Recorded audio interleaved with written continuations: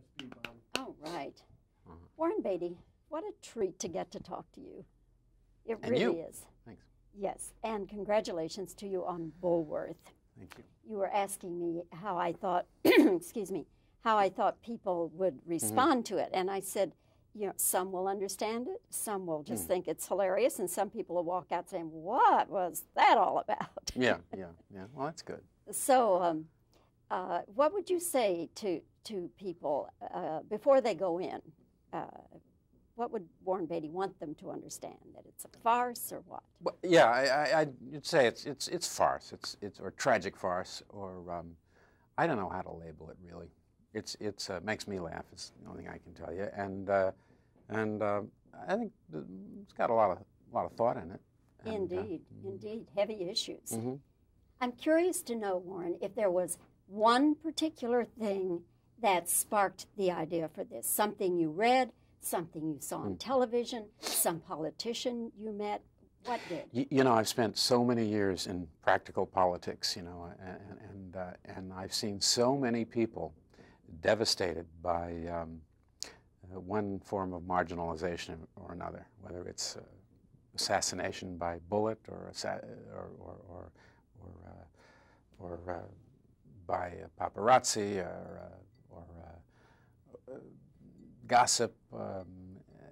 All of the means of taking people who had something really to say out of the mainstream. Can we stop and say? I'm sure you want to have this knocking stuff. All right. Don't. Or you mean you have a limited amount of tape or film? We've got a schedule. Forget that. We'll just take whatever you have. You know, whatever you want. Okay. We're gonna roll. Sir, just beyond Warren, don't do the two-shot. Take whatever time you need, because this is not fair to shorten it. Yeah. Warren, you have always been very interested in politics and active in politics. Do you think this movie will help or hurt your chances should you ever go into politics? I would have no interest in running for office if that's what you're talking about. And do I think it would help or hurt? It would hurt it immeasurably. It would destroy it. Yeah, this would be a hopeless pursuit, having made this movie, I think. A politician could never be as honest as this politician is. Certainly not as vulgar. And I think a politician could be as honest as this. But this guy's nuts, you know. This guy is having a nervous breakdown. It just happens that in the nervous breakdown, he says a lot of things that are true. But this guy is, you know, he's out there. So, yeah. Yeah, he needs help. Lots of help. He could use some help. And he gets help. He gets help. And it becomes therapeutic for him to... We have mice in the walls. Yes, mice in the walls. We'll just overcome that. We'll talk louder than they. Yeah. Okay. Warren, when you were doing the rap number, what kind of thing were you taking from the crew? Was everybody... I'm going to stop this noise. Okay, Bobbie, you time to ready. Warren, when you Bobbie Wygant, how are you? This is getting to be a real Warren Beatty production, take after take after take. Yes. But we'll get it right. Yeah. Yes. All right. Question. Yes. When you were doing the rap scene, Yeah. in the costume, and having to do the number, Yeah. people around you, were they just laughing and couldn't contain themselves, or what was going on with the rest of the people on the set? Well, a lot of times when I was in that outfit, you know, people didn't know that that was me. I would ask people to do things, and they would wonder who I was. You know, I'd take off, and then yeah. Was it hard to learn to do that? No. Well, the whole point is that I'm doing it badly, so there was nothing to learn. It was, you know, a guy stays up all night in an after-hours joint, and then he just starts doing it the next day. He can't help himself. He can't control himself. So it's no choreography or any planning involved. It's just how you do it badly if you're middle-aged and white, you know. That's not your kind of music, though. I like it. I've grown to like it a lot. Yeah, I like it. I like it when it's good. I don't like it when it's bad. So, like anything else. The African Americans you had on the set, would they sometimes say, Warren, no, that won't fly, or The way I rapped? no, just anything? Would No, they sometimes? no. This is a kind of, it's a kind of style of comedy, whether you call it farce or comedy.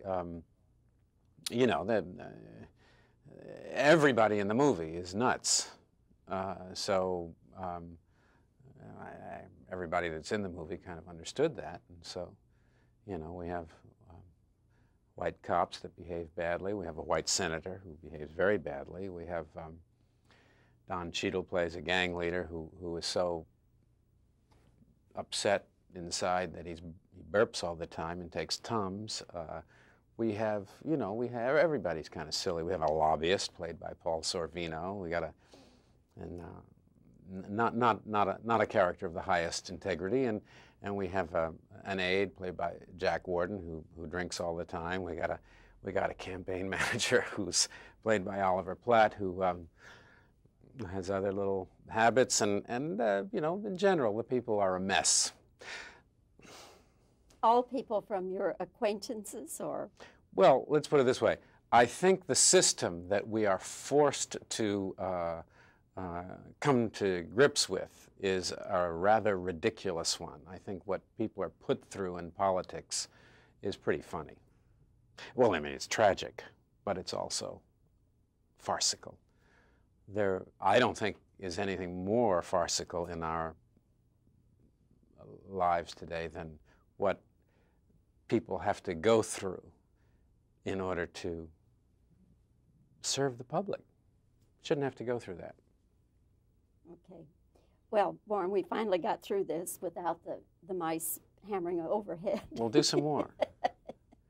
And I think they're wanting to throw me out. They don't, no, they will never throw you out. Okay. No. All right, then I will ask you one more question. What's that? Why do you wait so long between films?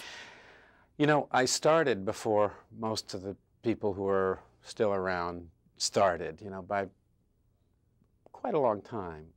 I don't think I could have maintained the enthusiasm unless I had had a life that was pretty full other than making movies. So the thing for me is to stay interested and to be enthusiastic. I couldn't do that if I just went from one gig to another gig to another gig. And so as a result, almost every time I make a movie, from the beginning, since Splendor in the Grass in 1960, every movie has been somewhat of a comeback. It's okay with me. I might be a little overconfident, but so far it's worked, and it's been 38 years. You're 37. You don't know. You haven't been there. Oh, you are too kind, too kind. On that note, I'm going to stop while I'm ahead, believe me. Warren, all the best to you. Good luck with Bulworth. Thank you. And thanks for your time today. Thank you. Thank you so much, my dear. Good to see you again. See you.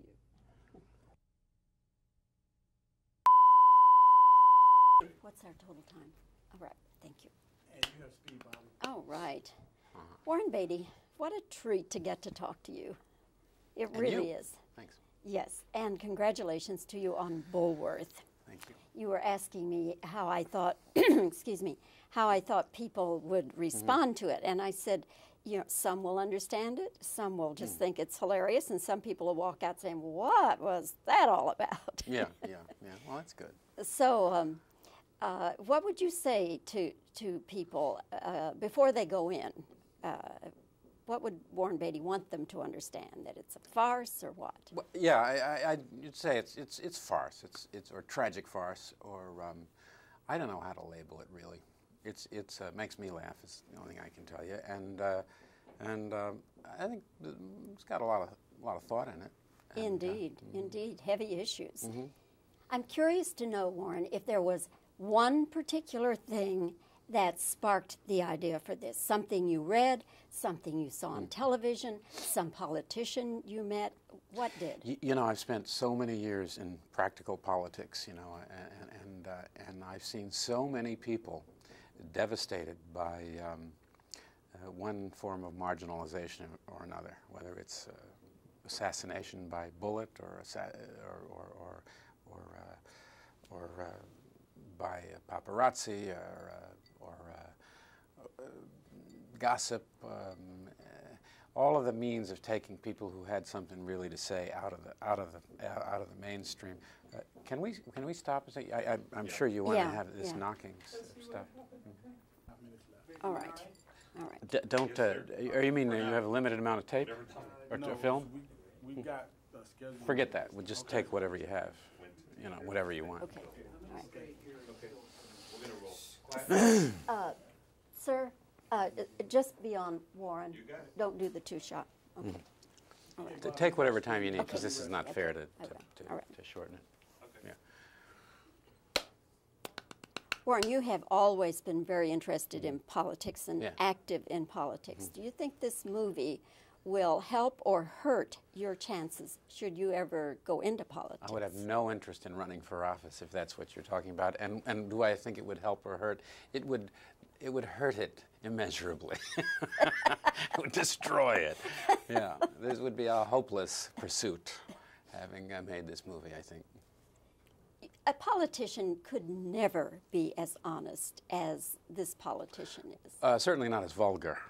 And I think a politician could be as honest as this. But this guy's nuts, you know. This guy is having a nervous breakdown. It just happens that in the nervous breakdown, he says a lot of things that are true. But this guy is, you know, he's out there. So, yeah. Yeah, he needs help.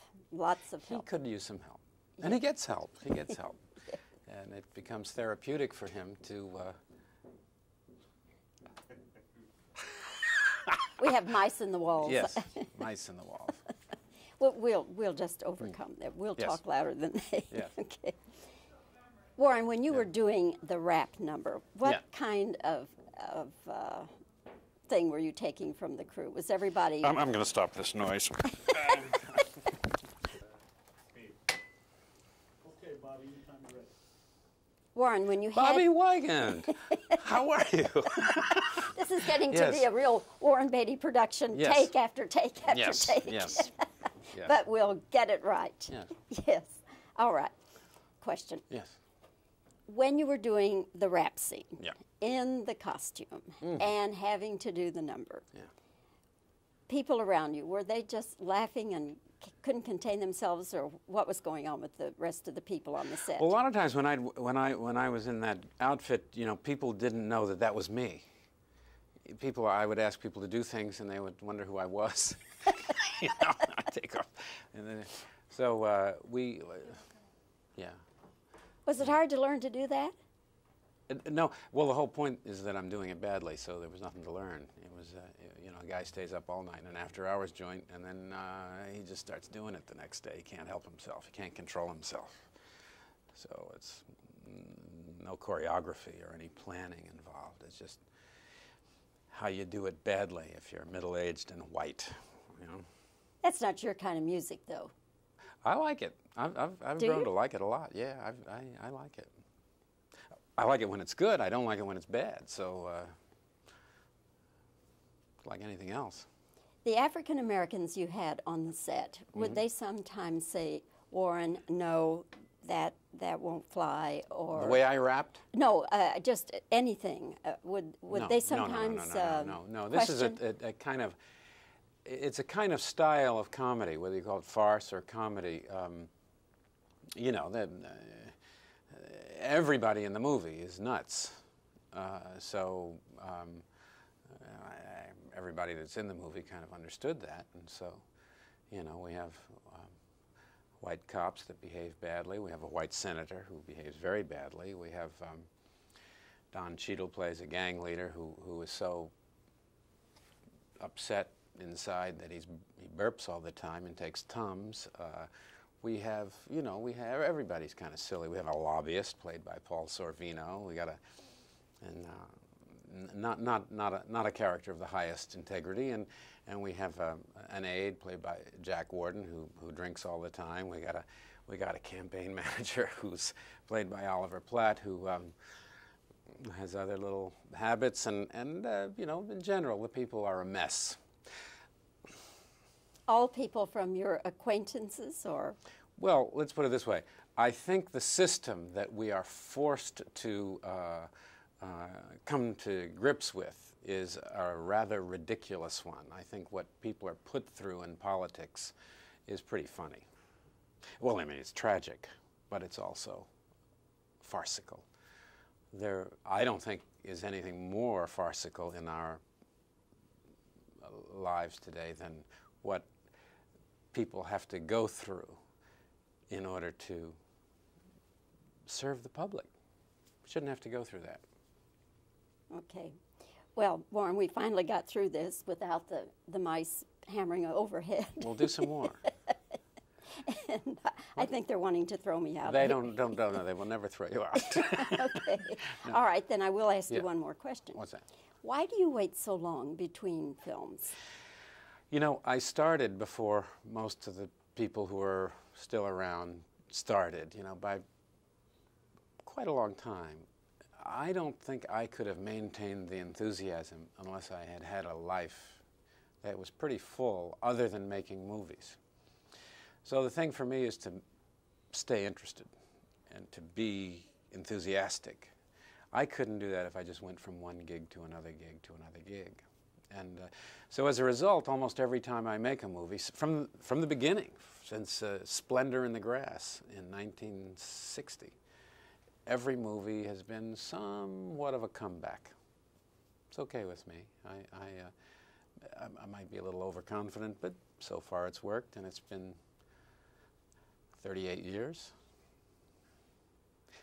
You're 37. You don't know. You haven't been there. Oh, you are too kind, too kind. On that note, I'm going to stop while I'm ahead, believe me. Warren, all the best to you. Good luck with Bulworth. Thank you. And thanks for your time today. Thank you. Thank you so much, my dear. Good to see you again.